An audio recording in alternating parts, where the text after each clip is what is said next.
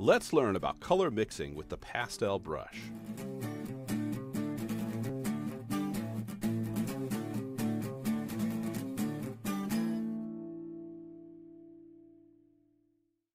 We've made primaries and secondary colors, but you can use these colors to make more by mixing them together.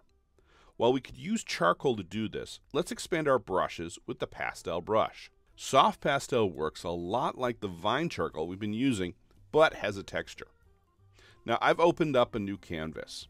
So I'm going to go over here to my brush, and if you don't have your brush selected, let's say we have here, you can select the brush, and then once the brush is selected, if you select it again, you'll get your brush library. And we're going to go over here to sketching. And in sketching, you'll head towards the bottom, and usually there you'll find the soft pastel, which is what we're going to be using. And tap out of there. I'm going to set this to 100% opacity. And let's try to go for about 10% size. Pick a nice color. I'm going to use a brown. Now try painting. And you'll see you get a texture of pastel paper underneath it, which is a little different than our vine charcoal. Now I'm going to undo that mark with a two-touch tap. We're going to make a color wheel of last lesson's colors. We'll start with red, so click on red in the palette. Draw a red splotch on the canvas at the top middle. Change your color to yellow. Add yellow to your canvas. And make it so they're just touching but not going over each other. Change the color to green. Add green below the yellow. Now we'll do cyan the same way. Then blue.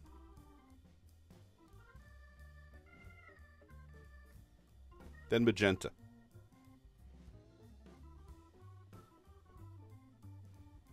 Pick up the smudge tool with the soft pastel. So we'll go in here, tap again, go to sketching, go to the bottom here, hit soft pastel. And again, I'm going to use 100% opacity on the smudge tool, and we're going to try again for about 10%.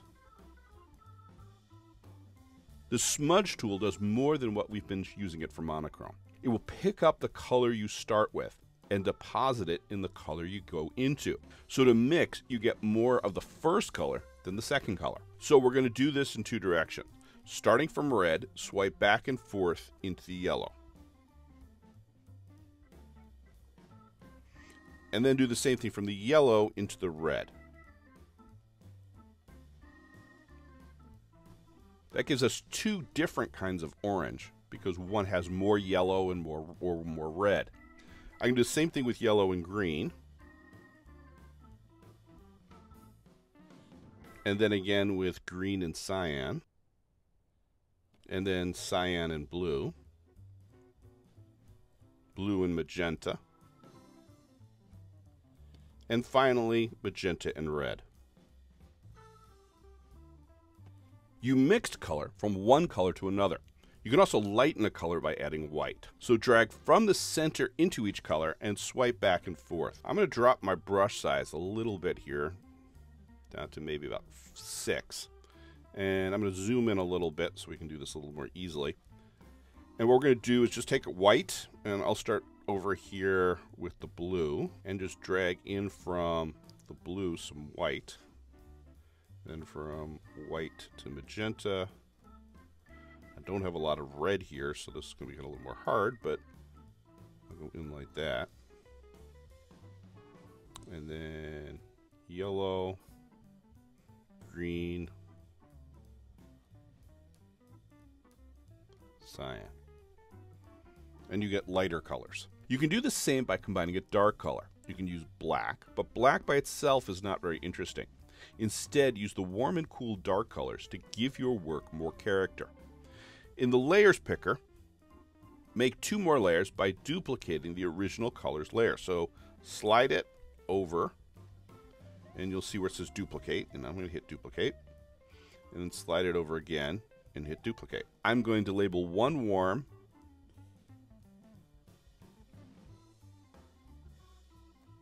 select the other, and rename that one cool.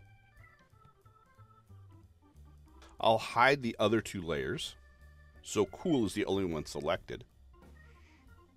I'll select the cool dark in the color palette and then make a circle inside of that, like so. That's dark enough that I've covered the whole thing. And now I can go to a blend and blend that up with the colors beneath it.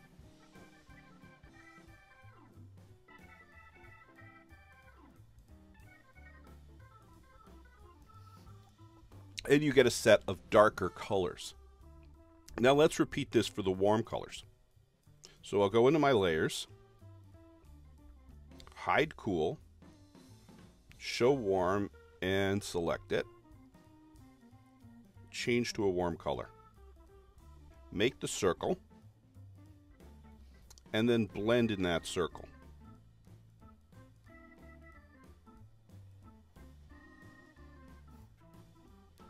And you get a different set of colors from your cool colors. All right, let's go make one more layer. So I'm going to go back into here. I'm going to hide my warm layer and just hit add. And let's try applying this with making a little bit of a cup. So I'm going to start with my warm brown, which I already have, and make an outline of a cup on the new layer. So I'm going to zoom this down a little bit.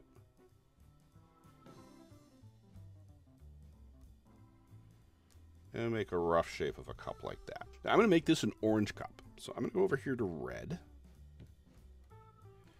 And we'll maybe move this up again. And brush in some red. And I can spread that out a little bit if I want.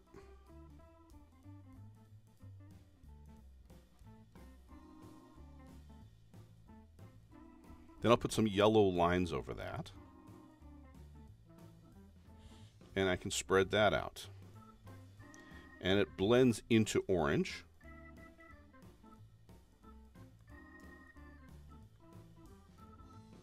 And I'll take that all the way to the edge here.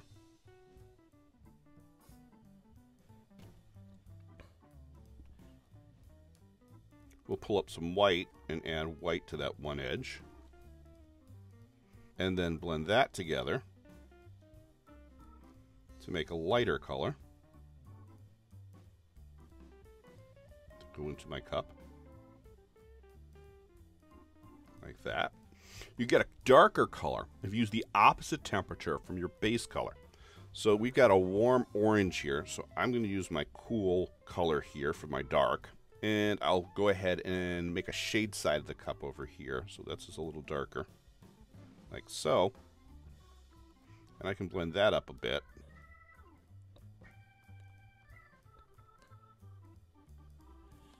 Okay, that's looking pretty good. Now, I haven't done the top, so we can do the same thing with the top. I'll probably need to bring down my brush size a little bit here, and my blender size. And we can do the same thing we just did. I'll start with the red again.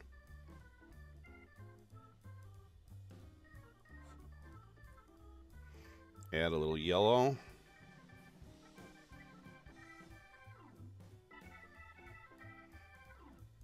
Blend that all together.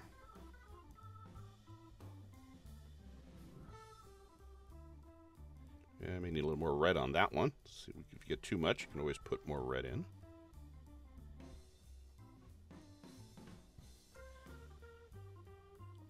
And lighten it up on this side with some white.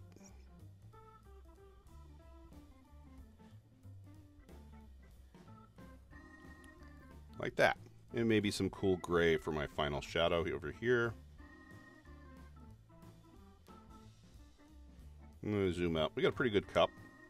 I can actually put in a shadow, throw in my cast shadow here. And you have an orange cup. I've shown you how to do mixing right in your drawing and come up with colors and shade as you work. Your challenge this week is to try some doodles like this of cups, of cylinders, of balls and boxes. If you want to get adventurous, try some still life objects from previous lessons. You're on your way to using color. Next week, we'll use an old school method for mixing and using colors, so be sure to subscribe to get all the lessons.